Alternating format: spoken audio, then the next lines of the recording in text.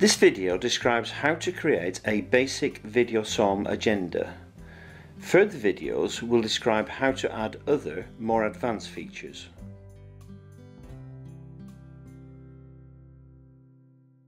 Armed with an order of service giving the list of hymns required for the service, the person creating the agenda starts the VideoPsalm application on their home computer. In this video, we will assume that all the required hymns are from the Songs of Fellowship hymn book. If any of the hymns are from Hymns and Psalms hymn book, then a different procedure is necessary, and this is the subject of a different tutorial.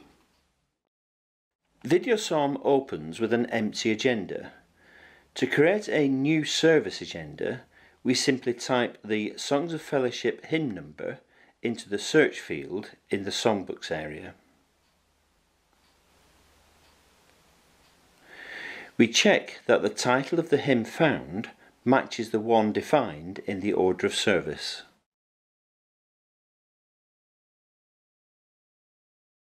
Select the hymn in the Songbooks area and press the +Add icon. The selected hymn is then added to the agenda. Repeat the search and select process until all required hymns have been selected and added to the agenda.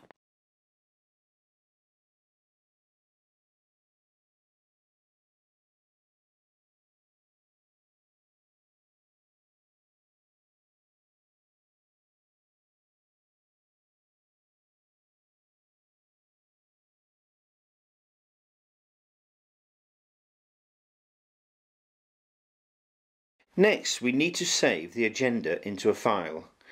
We click the Save the Agenda icon in the Agenda area of the screen, and VideoPsalm pops up a form requesting a location to store the file and a name for the new agenda.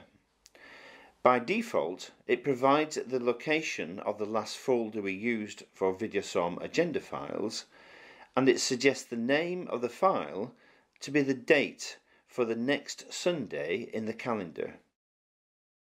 This is everything that is needed to create a basic service agenda.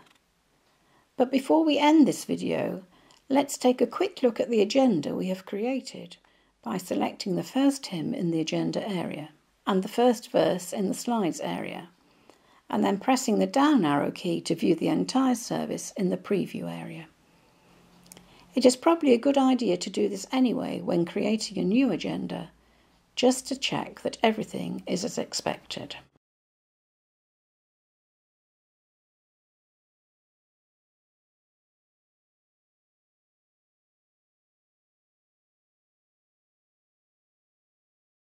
Note that the hymns do not have a header or footer, and that the transitions between the hymns is just a blank screen, not the candle we are familiar with. We will add these features in a subsequent video tutorial.